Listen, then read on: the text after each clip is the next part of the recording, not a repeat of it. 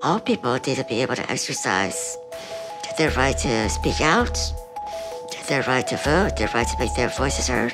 Oftentimes, physical barriers, attitudinal barriers, and policy barriers really prevent people with disabilities to be full participants in our society.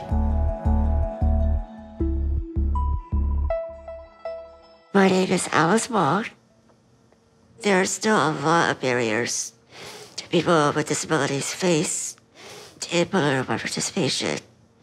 For example, in 2012, over 30% of people with disabilities reported difficulty voting, compared to 8% of non-disabled people.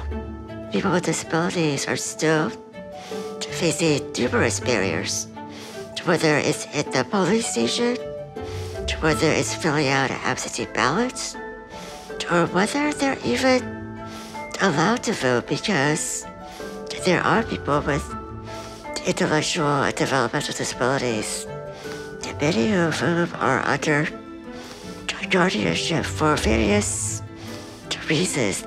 Many judges bar people under guardianship from voting, and I think that's another huge human rights issue.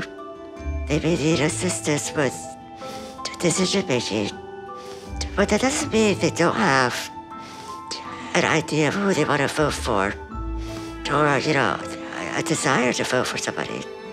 People with disabilities have a voice, whether it's an actual literal voice or not.